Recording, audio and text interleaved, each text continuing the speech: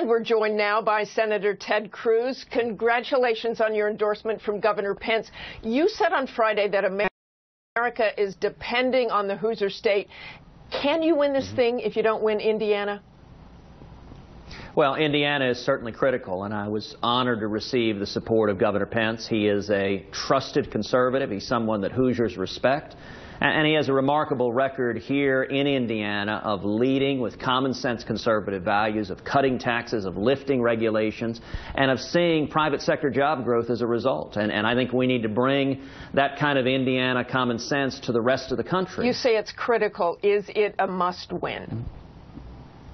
It is an incredibly important state. We are competing hard. I hope we do well here. I can tell you I'm barnstorming the state. We're in a bus with my family. We're doing everything we can to earn the votes of the men and women in this state. We are going the distance. We are competing the entire distance. And I'm encouraged, seeing Governor Pence come together, announcing this week Carly Fiorina as my vice presidential nominee. We're seeing the Republican Party unite. But Senator Cruz, it's still mathematically impossible for you to clinch the nomination on the first ballot. Tennessee Governor Bill Haslam says if you take it to the second ballot, it could be perceived as a steal. What do you say to Republicans who fear that? Well, listen, Martha, nobody's going to clinch it on the first ballot. Nobody is getting to 1237. I'm not, but Donald Trump isn't either. It's why Donald Trump is so desperate to say the race is over now, to get his media acolytes to echo that. We're going to go into Cleveland. It is going to be a contested convention. And the reason Donald is so frenetic to say it needs to be over, is that I think Donald knows he can't earn the support of a majority. And, if you can't earn a majority, you can't unite the party, and that makes you a terribly weak general election candidate. But I believe at the convention, the highest total Trump gets, it will be the first ballot, and that we are seeing the party unite behind our campaign. Speaking of that, there are GOP party leaders who are saying enough is enough and that the prolonged fight is helping Secretary Clinton. In Colorado, a state where you got all the delegates, former state party chairman Dick Wadhams told the Washington Post, people just want this thing to be over with and we need a nominee.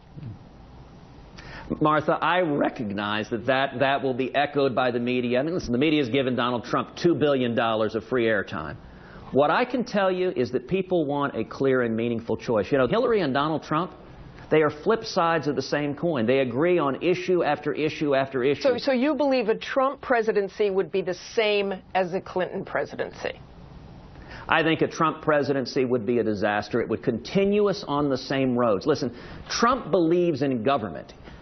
Donald and Hillary are Washington insiders. Both of them have gotten rich using government power to further their personal interest. And if you're fed up with the corruption in Washington, Donald and Hillary have been enmeshed with that. Senator Cruz, let's go back to that endorsement by Governor Pence. Sure. He says he likes and respects Donald Trump.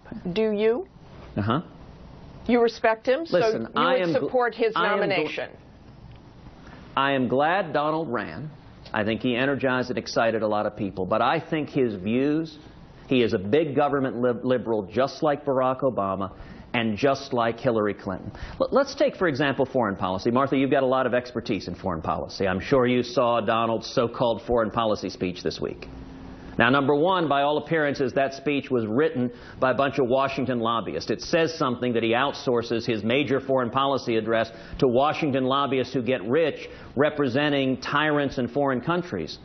But this speech was a speech that reflected a weak and naive view of foreign policy. In this speech, Donald Trump once again didn't stand with Israel. That's what we've seen for 7 years. If you like this administration not standing with Israel, that's what Donald Trump has said he would do. That speech was praised by Senator Bob Corker, chair of the Senate Foreign Relations Committee, even Ambassador John Bolton, who you floated as a potential Secretary of State, said it was right on target, very strong and impressive.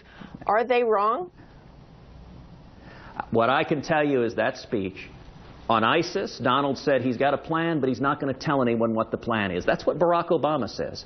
And listen, on Iran, Donald Trump said he would keep in place this disastrous Iranian nuclear deal. He agrees with Hillary Clinton on this. I am the only candidate running who will rip the Iranian deal to shreds on day one. And let me mention, Martha. And then what would you do? If you rip it to shreds, then what do you do?